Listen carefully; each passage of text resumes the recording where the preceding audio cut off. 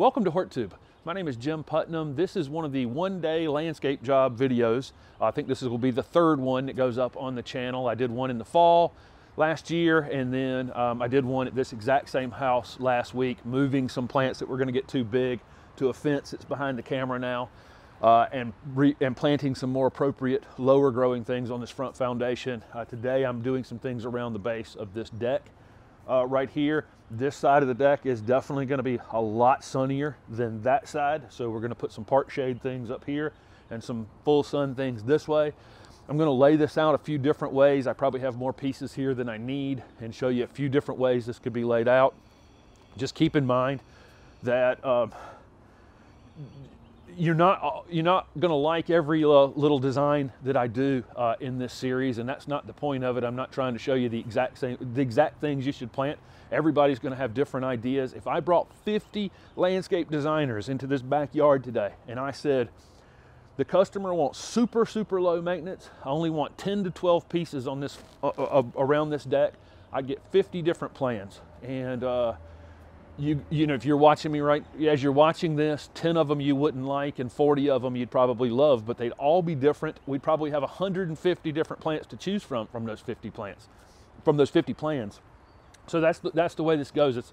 Some of it's subjective.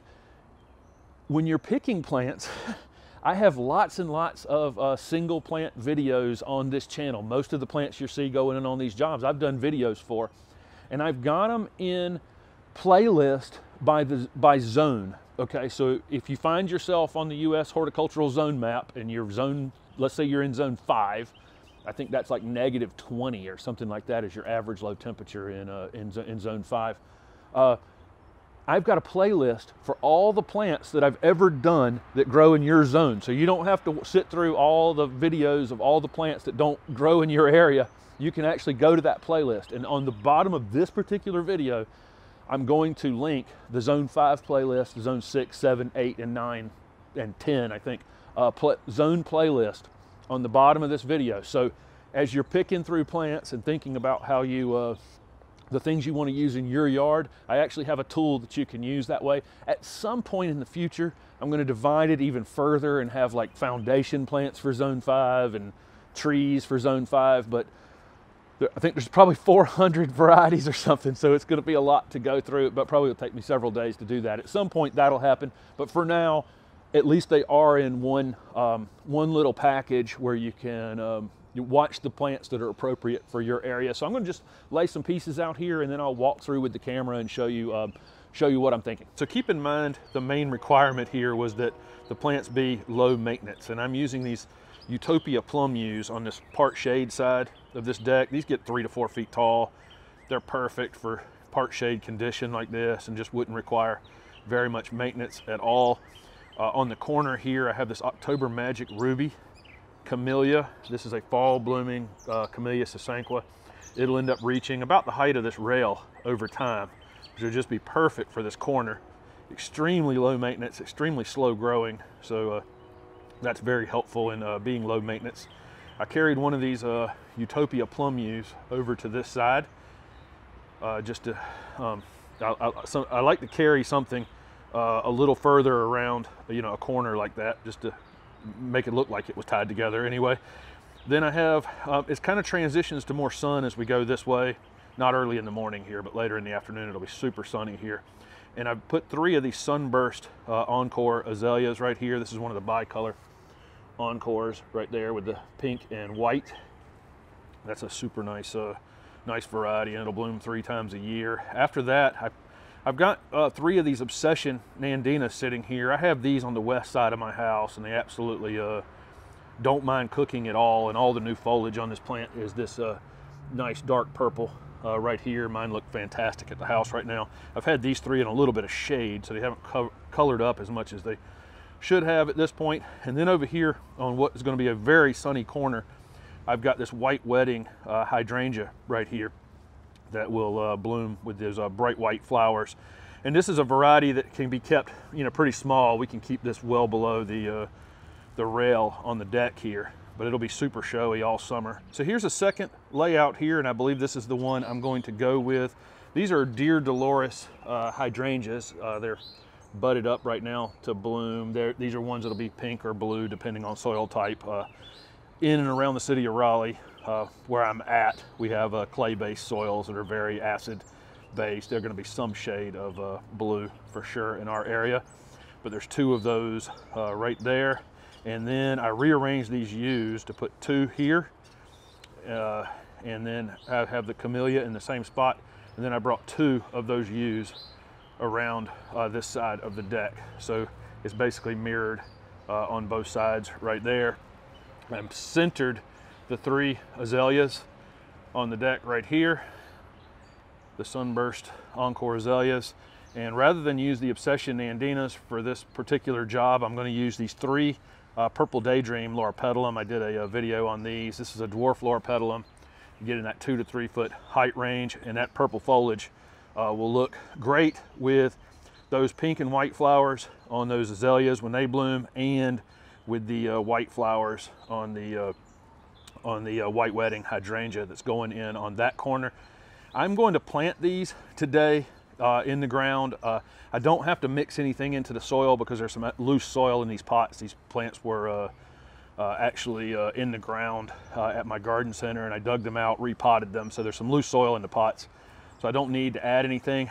Normally you would see me edging this bed and then mulching everything, but the 3rd video in this series from this house is actually going to be a job in which I come in, do the edging here, and do the edging back on that area right there, and show you how you know, I edge beds and would refresh something. It's basically going to be a video on refreshing beds and that kind of thing. So I'm going to leave this one with the plants planted, watered in well, and I'm going to put a small amount of mulch around each one to hold the moisture in place. And then like I say, the next video will be basically how to refresh a landscape. One suggestion I would have when you go to buy plants, I put all of these pieces in the truck, including those Obsession Andinas, which I'm not actually using on this job. I love this plant, but I thought those Purple Daydream Loropetalum looked better in this particular instance right there.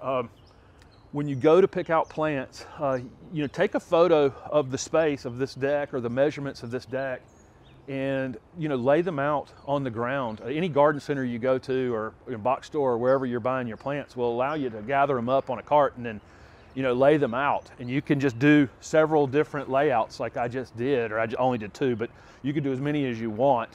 Usually parking places are about 10 feet wide if they have parking places in their parking lot or whatever, where you can get some sort of measurement to work off of, and just keep laying them out until it's something that works for you, and then and then buy those appropriate plants rather than bring them home and and then having to return them or whatever. But that's one way, and I encourage that at my garden center. Like I say, the parking places in my parking lot were 10 feet wide, so if you know how wide your foundation is, or how wide your deck is, or the length that you're screening, or whatever you're working with, it's pretty easy to lay them out, and you can just keep switching them out, keep changing them, and until you get what you're looking for. Don't buy everything in full bloom. This time of year, in the spring and April, it's really easy to go into a garden center and find 10 items in bloom and put them in the truck or the car and go home and plant them. But keep in mind, anything blooming in mid-April is probably just a spring flowering thing, which are great. You want spring flowering things, but it's also nice to make sure, like that white wedding hydrangea is not going to bloom until the summer. Those Purple Daydream Loropetalum, they bloom spring and fall, but they keep the color, the year round. These Encores are going to bloom multiple times, including the spring. Those hydrangeas are going to be those Dear Dolores hydrangeas. That's a summer flowering, or late spring and into summer. And it's a remontant variety, so it'll bloom right till the fall. And then I've got this camellia over here that's a fall blooming camellia. So other than the dead of winter, and even in the dead of winter, I'm at least going to have some foliage interest on this foundation. Keep that in mind. Don't go load up 10 things that are in full flower at the same time. You can if you want to, but keep in mind you're going to have a very short window where you actually have flowering things or interesting things. Okay, I'm going to stick these in the ground. I'm not going to show you planting in every one of these videos, but if you watch each of these videos and then put together that knowledge, hopefully you'll see planting, edging, mulching, plant layout, all of those things in the whole of all the videos. So I think this has turned out terrific. These hydrangeas look great here. That's Dear Dolores hydrangea. Again, these are Utopia plum yews. This October Magic Ruby camellia is just a perfect piece for this corner and will bloom at a time when nothing else is blooming. A couple more of these plum yews here. The 3 sunburst encore azaleas are there. The purple daydream loropetalum are in that cluster there. And then this sun-loving white wedding hydrangea paniculata. And you can see the sun is now climbing its way in this direction. I had to get started on this job super early in the morning or it'll be blasted. This corner of this deck over here will be blasted by mid to late morning and the rest of the day. There is a tree a little further up, I'll show you right here, that I think will offer it some shade after maybe 3 in the afternoon, something like that. But overall, I think this turned out great. Keep in mind again, I just mulched around each plant with these are just pine bark mini nuggets that I had in bags, and I'm just trying to keep them moist and in between jobs that I'm doing here. The next job you'll see at this spot will be edging all of these new beds, mulching them, and just kind of neatening up. I think I'll call that one a one-day spring cleanup or something to that effect, but I wanted to save that part of the job for that video. But again, thank you very much for watching this video, and don't forget to subscribe to my YouTube channel, because I have a lot of upcoming content just like this.